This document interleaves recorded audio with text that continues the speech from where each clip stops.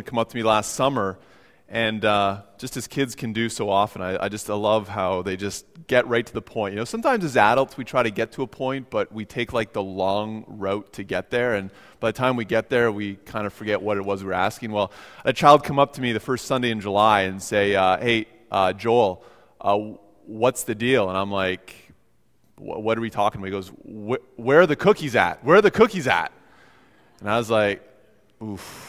I'm not going to be able to get it." So I guess we kind of have a tradition here that when we're on the lawn, we don't have cookies, and when we're not on the lawn, we kind of do. And I said, I don't know. And he kind of looked at me and says, "Well, you're going to sort this out soon, I hope, right?" So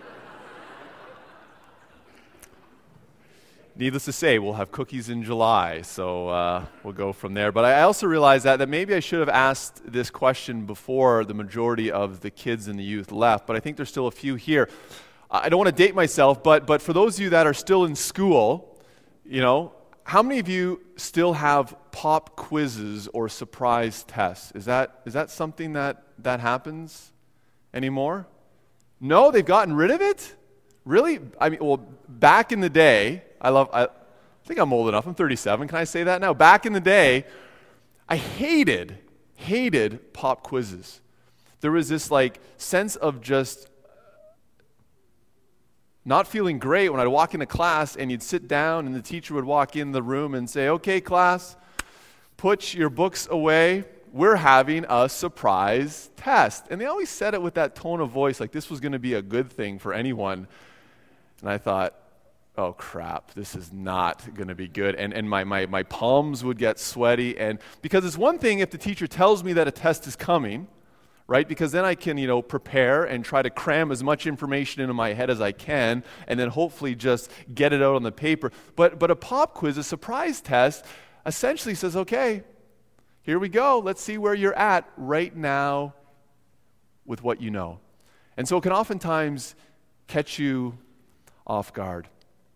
Well, the past number of months, if you're just joining us, don't worry, there's no pop quiz here today. We're not going to do that. But what we have been doing is we've been focusing on the book of Proverbs, and the book of Proverbs is a book that really looks upon what does it look like to be wise? What does it look like to live all of life with God? And essentially what Proverbs are individuals looking back upon life and making observations that they have noticed in their life and in the lives of others as to what begins to happen when you live all of life with your focus being upon God.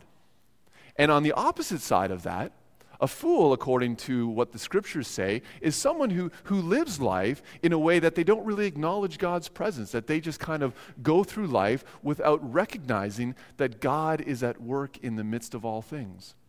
And so what we've done kind of week to week is began asking that question of, okay, what does this really look like for me? In terms of the various situations and the various scenarios that we find ourselves in, what does it look like to live all of life with God? And that's why kind of our foundational verse has been Proverbs 3:6 that says, "In all your ways, acknowledge God." In absolutely everything that you do, whether big or whether small, acknowledge Him. But I know for many of us, so often we kind of like tests a little bit, don't we? Especially if you know you're going to do well.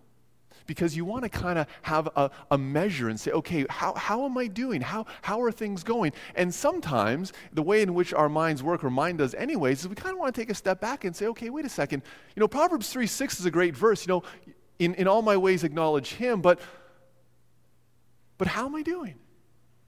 How am I doing when it comes to walking day by day with Jesus? Is there some sort of test? Is there some sort of measure that we can use in the midst of life? Are there any jewelers here this morning? No? Good, okay, so I can speak somewhat intelligently about this and no one will know. Metals are tested by exposing them to extreme high temperatures in order to remove any impurities. So if you take silver or if you take gold and you heat them up, you can see how pure the metal actually is because the impurities melt away. And so when we think of there's that type of test, we suddenly land in the book of Proverbs, and God uses that as an example to say, okay, here we go. there are ways that we can test our faith. There are ways, scenarios and situations that come along in life to see if God is really as important as we may or may not say that he is. And we read this in Proverbs 17:3. It says, "The crucible for silver and the furnace for gold, but the Lord tests the heart." And so there we have it. We kind of have it laid out before us, thinking, okay, that's helpful. We know that there are ways in which we can begin to kind of measure, how we are walking with God. But the question is, well, what is it? What type of a test does God often use as an opportunity for us to see, is he as important as we want him to be? So as I began thinking about this, I started to realize, well, one of the primary themes of the Bible is that God wants to be in a relationship with us. That God wants us to be the most important relationship in our life. And as I began to think of, well, how do you test the depth of any other relationship? And then how do we begin to apply that to our relationship with God? I found myself going back to my marriage vows. And I'm sure many of you, if you're married, you have made similar vows to your spouse. And you begin to realize that these are not just simply words we speak, but this is really where the rubber meets the road in terms of not only marriage, but in terms of any relationship. I don't know about you, but I made promises to Rebecca to remain faithful, though richer or poor, in sickness and in health, in good times and in bad. And what you begin to realize is that you see the spectrum, and the test of any relationship is really, how do you respond in times of prosperity, and how do you respond in times of adversity? I'm sure we've perhaps found ourselves in those situations in life that when suddenly things have begun to go wrong, when things have suddenly begun to become hard, whether it is with your children or whether it's with your spouse or whether it's with your parents or whether it's with other friends or colleagues, you know that when suddenly things begin to become difficult, that is the place where you say, okay, wait a second here. Am I going to stick with this? Am I going to continue to persevere in spite of the difficult circumstances that I find myself in? In the same way, sometimes a more subtle test is the one of prosperity. When suddenly things begin to go exceedingly well, how do you handle it? How does that begin to change, if at all, the dynamics of your relationship? Have you ever heard the saying of, money or success, that really changed them? And you start to think, well, if these are measures that we use in terms of every day-to-day relationships, are these the same type of tests, the same type of measures that we can then begin to reflect upon our relationship with God? You see, I think sometimes we've got it reversed. Sometimes people believe that the circumstances we face in life, whether good or bad, are a reflection of God's love for us. We may not notice it initially, but we oftentimes use this language that when things are going well in life, we suddenly have this understanding or this belief that God's favor is being poured out on us. And that if something is now suddenly going wrong or not according to plan, that maybe God has withdrawn his love from us. But that simply can't be the case, because we read over and over and over again that God's love is unconditional. And for me, in the simplest form, it means that there's not conditions placed upon his love. So therefore, the conditions of life, whether good or bad, adversity, prosperity, are not actual indicators of God's favor towards us. But in the other way around, they can become indicators of how we truly view God. You see, so often these opportunities arise in the midst of life. kind of like surprise tests, pop quizzes that come completely out of the blue, totally unexpected, that often come across as being either times of prosperity or adversity. And it's an opportunity for us to evaluate, does God truly play the role in our life that we say that he does? Or that maybe even we hope that he would. So that's really what we're going to kind of unpack here this morning, is how do we look at these two tests of life as a measure of saying, how valuable is God to me? The first one is prosperity, and I would say that is probably the more subtle of the two. It can often kind of creep up on us and get us to a place where we may not even understand how we have gotten there. Proverbs 11:28 says this, "A life devoted to things is a dead life, a stump."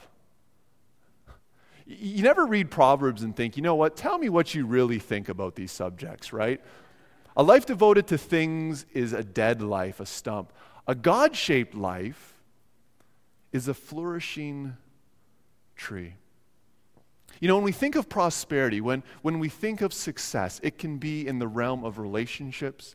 It can be in the realm of finances and material stuff. It can be in the realm of the workplace or accomplishments or fame or in terms of praise. I mean, there's so many things that can bring good things into our life, and we say, well, wait a second here. How is this a test? Like true or false? Does God want us to be successful? True or false? True. I think God wants us to be successful. He's given us gifts for a reason, not to be mediocre, but to thrive. You know, does God delight when we enjoy and appreciate the good things in life? Yeah, I think so. Absolutely. So what is the issue that's going on? And this is the subtlety of the test of prosperity, is it can so often kind of just point us in a different direction. You see, the question we're not going to deal with this morning is how do we become prosperous, or how have we received success? I'm going to go on the baseline that we have done it in an honorable way and a God-pleasing way. But what happens when success comes into our life? What does it do to us? How does it affect our relationship with others? How does it affect our relationship with God? You see, if you read through the Old Testament, you see there is a lot of time and space given to the issue of idols.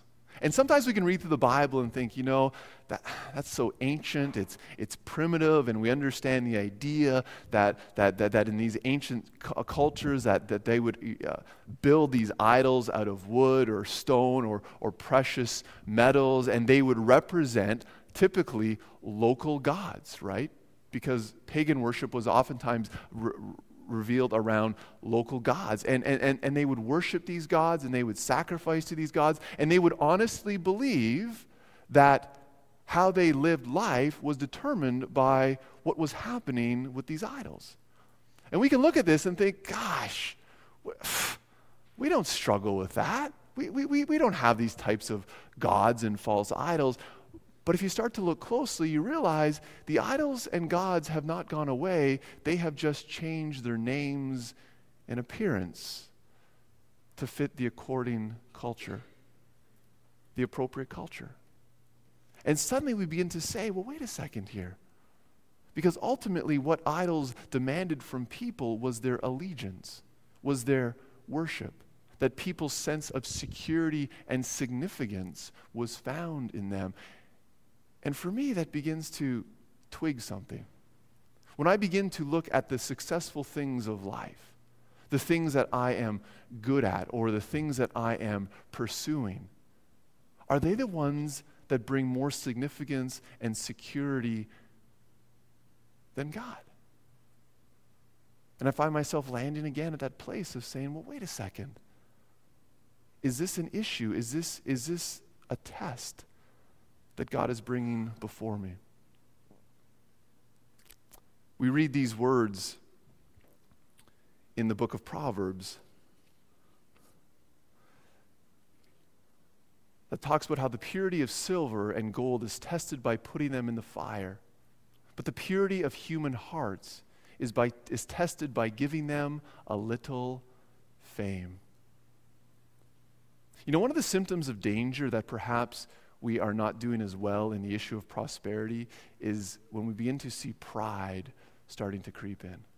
When we begin to see things that we have done well in and start to realize that, yeah, this is all about me. These are the things that I have accomplished in my life.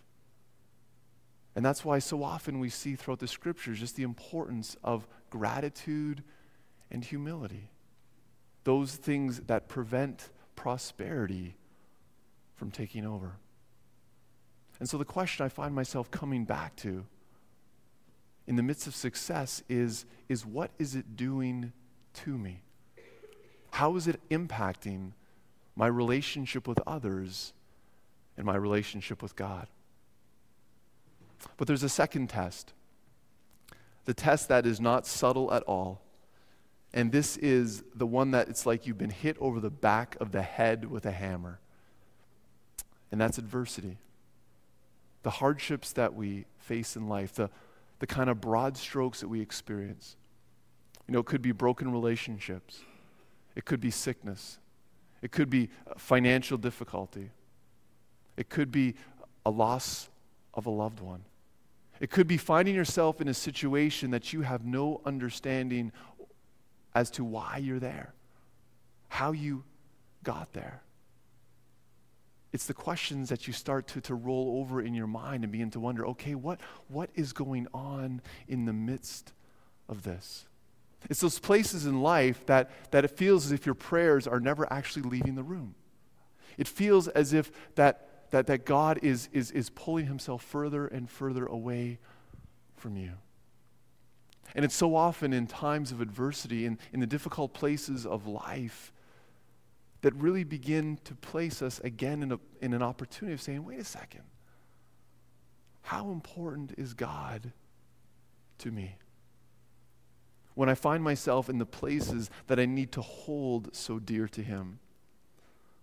Proverbs 24:10 says, if you falter in times of trouble, how small is your strength? I think oftentimes that can also be interpreted, how small is our faith? This failure to grasp, again, the depth of God's love. You see, so often, if we believe the false truth that when things are not going well, it must be because God is displeased with us, or God has failed to intervene on behalf of us, it begins to paint the wrong picture of God in the midst of life. For me, I found that one of the symptoms of danger, of adversity, is a symptom of bitterness. When I find that I am facing difficult things in life, if I become more and more bitter, it means that something is going on in the midst of my life. Something that I need to get right with God. Now, it doesn't mean that adversity does not bring sorrow, does not bring grief, does not bring disappointment. There's an equally false view that says, if you're a follower of Jesus, if you have Jesus in your life, that when difficulty comes, then you should just put on that smile, you should just be happy, and you should be glad. And it's like, no, that's not simply the case. We understand that there is grief. We understand that there is loss. We understand that there is disappointment in the midst of life. It's a natural process of sorrow, but it doesn't lead us to despair, because despair is when that ultimate hope has been taken from us. You see, bitterness is an issue because bitterness is a feeling of, I don't deserve this.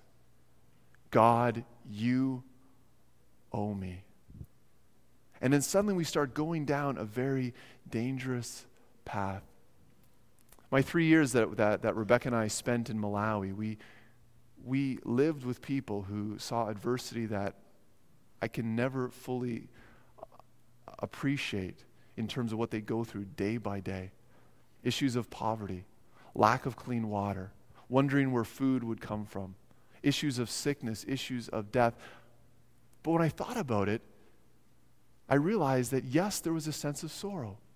Yes, there was a sense of grief, but rarely, if ever, did I notice this sense of bitterness. But rather this profound hope that was based upon the reality that even though they didn't understand what was going on, they continued to trust that God was at work.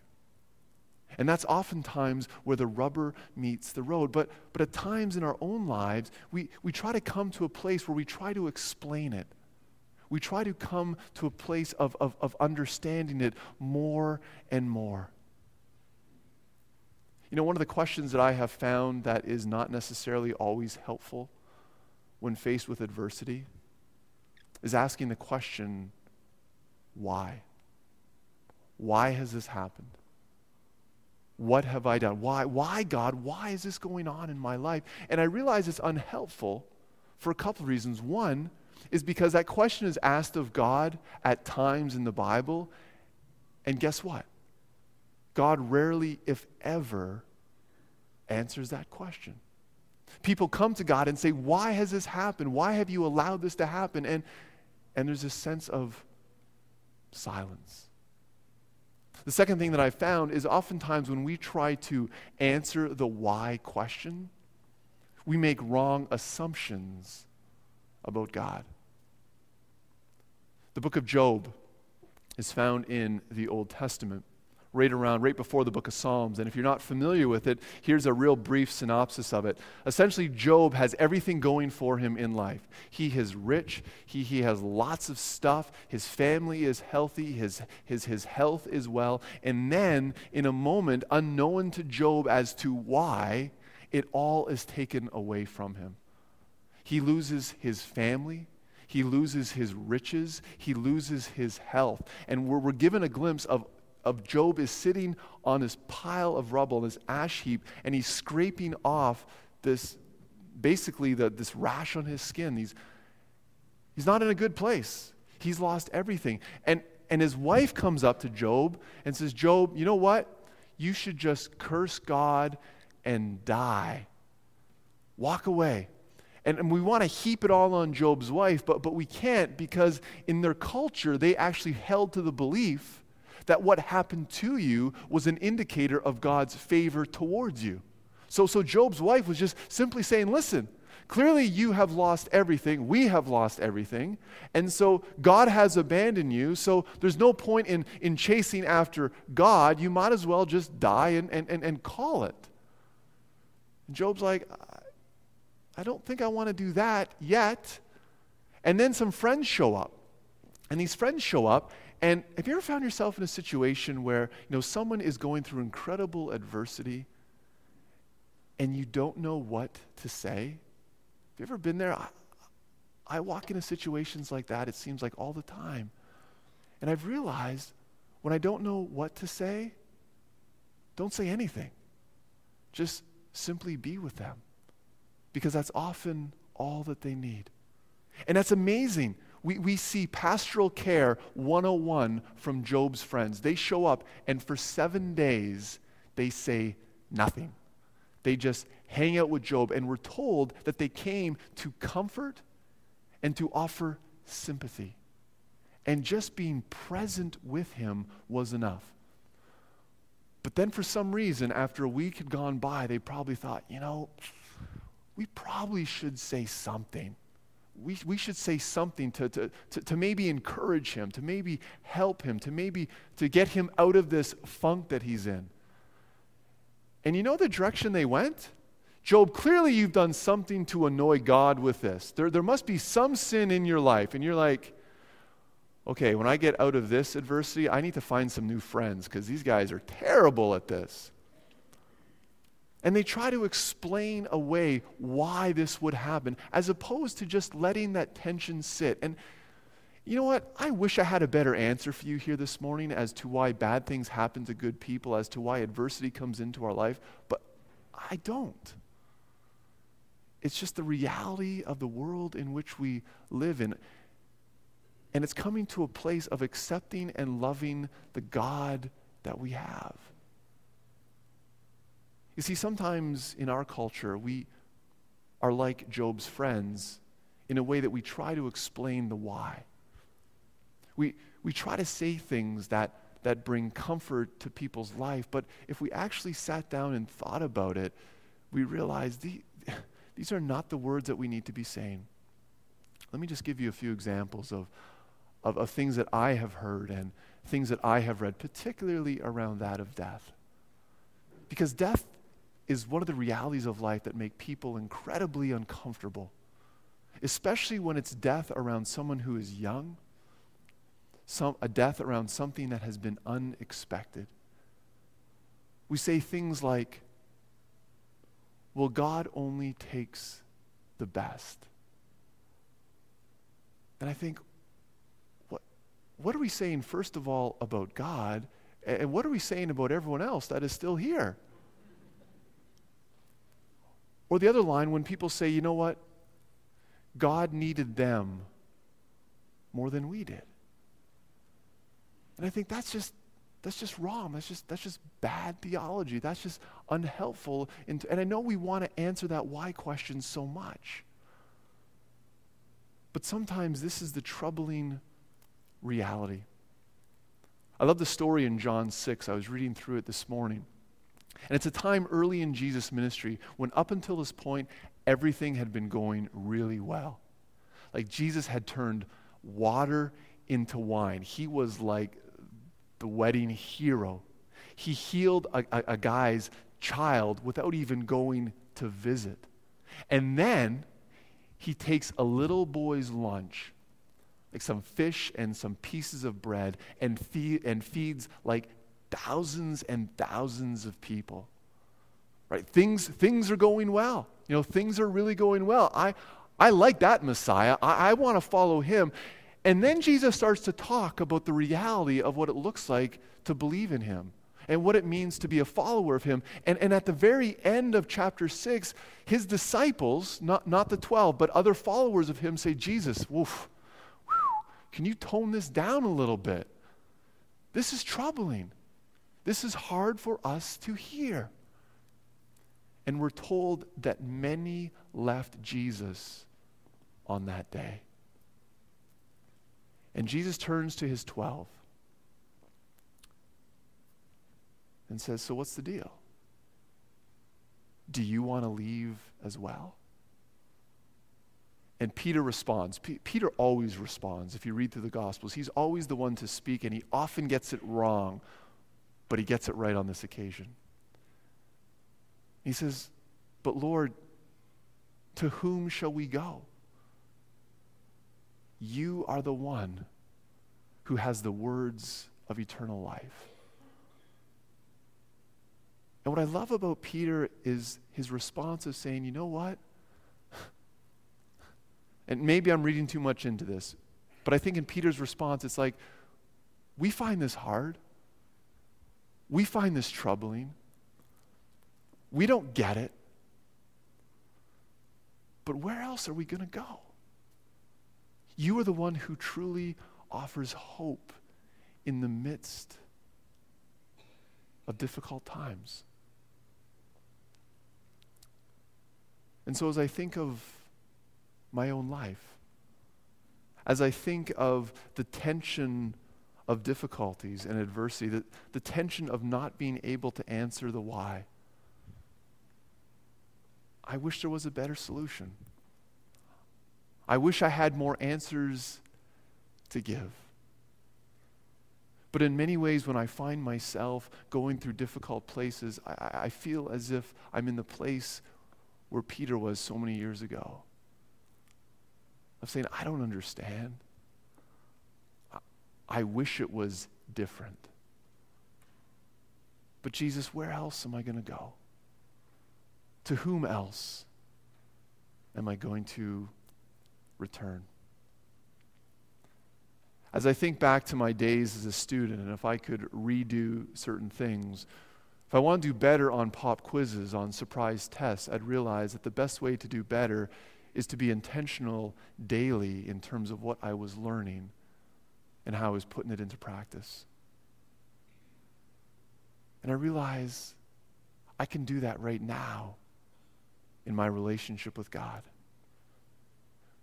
When God says, acknowledge me in all things, and I will make your paths straight. Trust in me. Don't lean on your own understanding.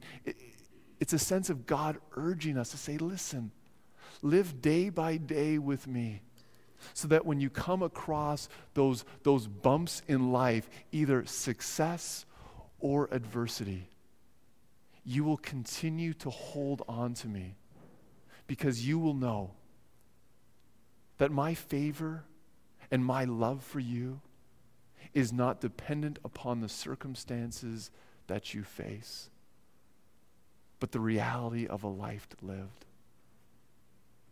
That's why so often, in good or in bad times, people turn back to God or turn away from Him. But when life is just going steady, kind of ambivalent. And God says it's in the ordinary moments that you will see the extraordinary take place. So that when you find yourself in places of prosperity or in the challenges of adversity, you will continue to hold on to me. Because you'll know the reality that I am with you always. I am with you always.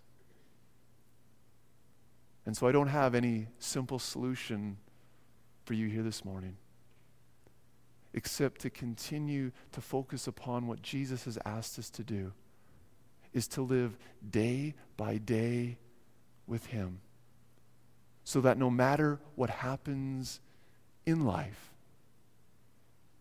we will continue to serve and acknowledge Him. Please stand as we sing together.